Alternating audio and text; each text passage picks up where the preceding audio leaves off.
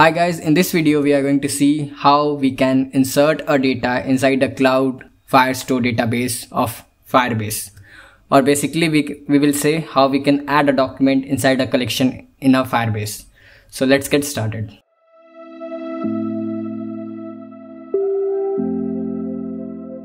So first of all, just come inside the Cloud Firestore database and just click on create database to create the database. So currently I will use start in test mode and then I will hit next. After this I will choose the location of our database and so I will choose Asia South 1 and then I will hit on enable.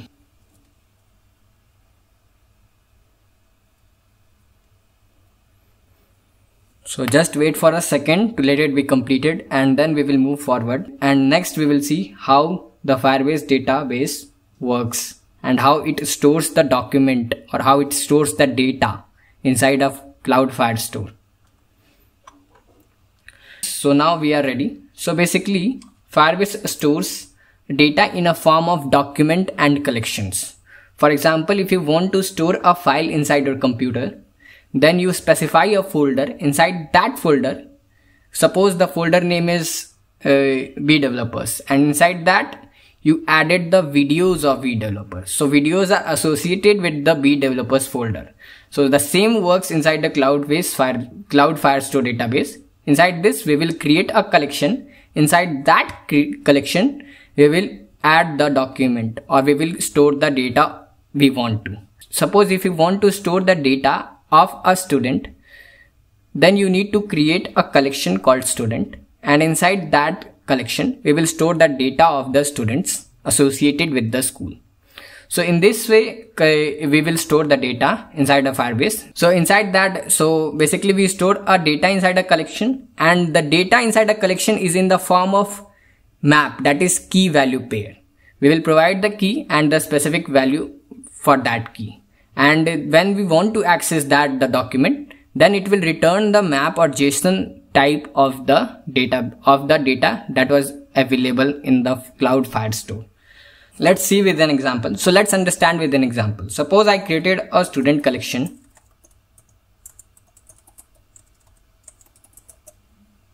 and inside that collection I added a student data with name and then provided the value to that key, that is field, to that field, that is the name field, and then I provided the roll number,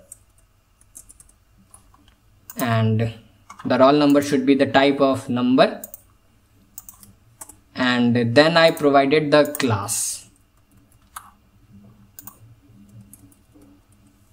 Okay, so now when I click on save, it will add the document inside a collection called student.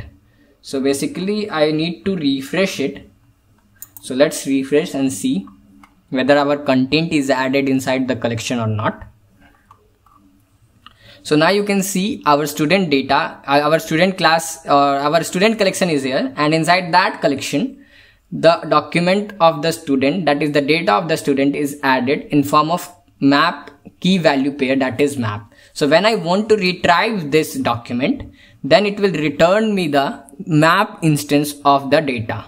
Like it will return the map in which we need to use the key to access the specific value. So in this way Cloud Firestore works. So when you have a question that if I want to create another collection inside a document that is previously created, how you can do this? So it will work like a same. When you want to create a folder like song, inside that you created an album called Arijit Singh, and inside that you created another folder. You created another collection Arijit Singh, and inside that you want to add the song of Arijit Singh. So it will work like a same. So what you have to do is to access a document, and the name should be here Arijit Singh, and then under a collection write the songs, and after that add the document like this. And again, if you want to add the document another song, then you can also add this like this. So in this way Firebase collection works, or Firebase storage works, or Firebase database Cloud Firestore database works. So in simple way I can say So Cloud Firestore works in a form of collection and document. Every document inside a Cloud Firestore is associated with the collection, which will help to distinguish every document inside a cloud-based Firestore. So in this way, Cloud Firestore works. So let's see how we can create a collection, how we can add a document inside a collection. In this video, we will see all these things. So let's get started. So in the right side of your window, you can see I have created a screen in which I will ask the value of a name. I will ask the user for his name, email, country code and phone number. And when I click on continue button, it will create a document if it is not created. If the document, when I click on continue, it will create a collection. If the collection is not created, it will create the collection. And if it already collection is created, then it will just come inside the default, that is the previously created collection, and then inside that it will add the document which contains the data, name, email, country code and phone number. So let's see how we can do this. So you can see I have created some text field, text editing controller, in which first one is name and second one is email, country code and fourth one is phone. And I am checking whether they are empty or the user provided the data. If all the data are provided and are valid, like the email pattern matches the pattern or email matches the pattern, that it contains the @, email.com or any other domain, then it will happen, and then we will add the document inside a collection. Show model bottom sheet. So why I am using this model bottom sheet is very simple, because our insertion of data inside a collection will take a certain time. So we need to show the progress to the user so that the user can understand that our data is being updating inside the Firebase or Cloud Firestore. So we will use this model bottom sheet to show the progress. So inside builder, first it will provide the context and then I will return the future builder. Okay, now this future builder should return the context and the snapshot of the progress. So now I will check if, so first of all I will simply return progress widget that I have already created. And inside this, it will ask me for the title.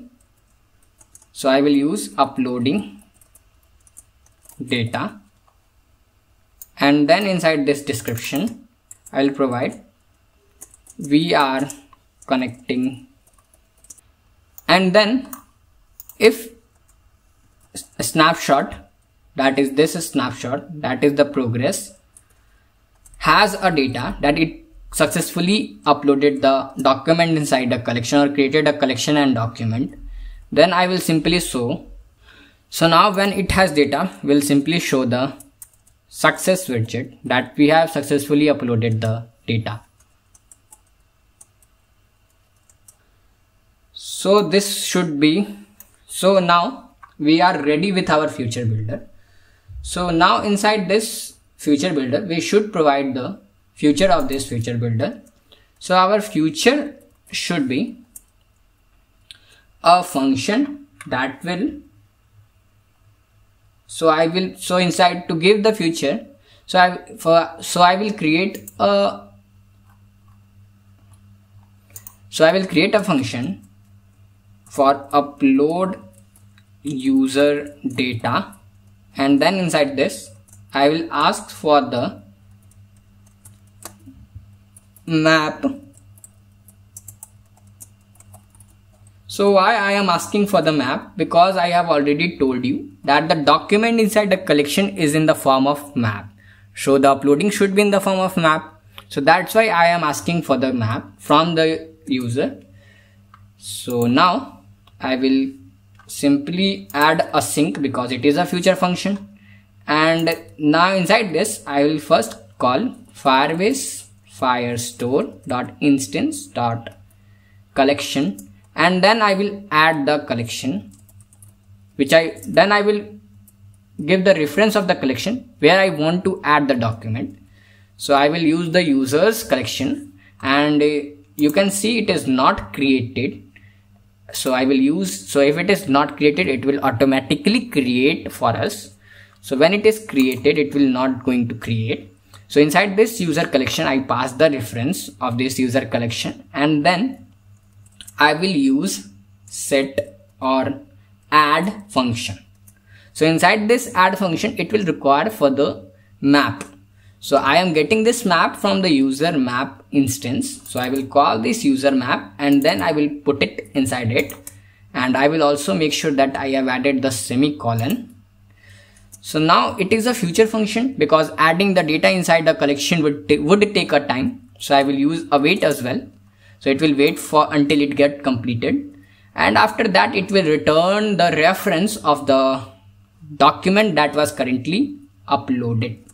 So I will hold this inside the document reference instance, and the instance should be a type of map and always a string and dynamic. Okay. And I will call it ref, and after this I will come below that, and then I will use this reference to return reference dot. So I will use this reference. I will simply return ref. Okay, and it should be a future dot value, and inside this I will put the ref. And since we are returning the document reference, so I need to add the document reference with a future to the signature of this method, and I will put this inside that. And after that, I need also to add it inside a future builder like this. So now I am ready to call this function. So inside this future, I will simply call Firebase authentication dot instance. Okay, Firebase auth exception I have called. So my class name would be like authentication. So I will use the authentication class, and then I will call the instance, and after that there is a code for uploading the user data. And it will ask me for the map, so I will provide the map. The first key should be the name, and after that I will use the name text editing controller to get the name, and then I will use the email text editing controller to call the email.text.toString, and then I will add the country code, and inside this I will use the country code text editing controller to get the text, and again I will use phone number. So I will add the phone number, and then I will use phone.text.toString. So in this way I have added this feature, and we are getting error because the document reference isn't a type of argument. Try existing argument document reference. So why I am getting this error? Because I am returning the document reference. Okay, it is right here, and let's save it first. And document reference should be a right thing.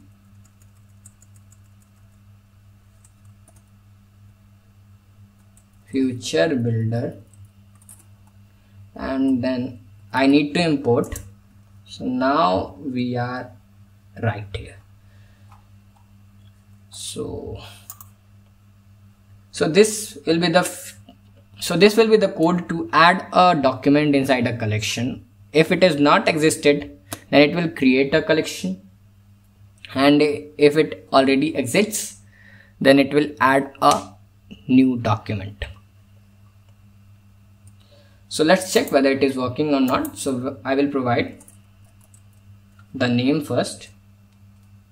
So now let's check whether it is working or not. So you can see there is no collection available. So first of all, I will type the name and then I will provide the email, and after that I will provide the country code and then a random phone number. So when I click on continue, so you can see upload completed. So when I click on continue, it will close the pop-up, and let's check whether our data is added or not.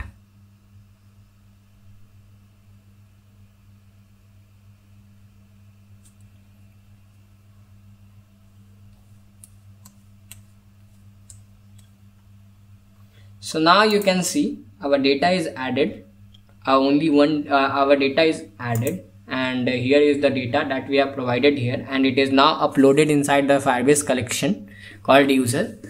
So in this way you can create a document inside a collection or insert a data inside a Cloud Firestore database. So that's it for the video, and in the next video we will see how we can retrieve this document.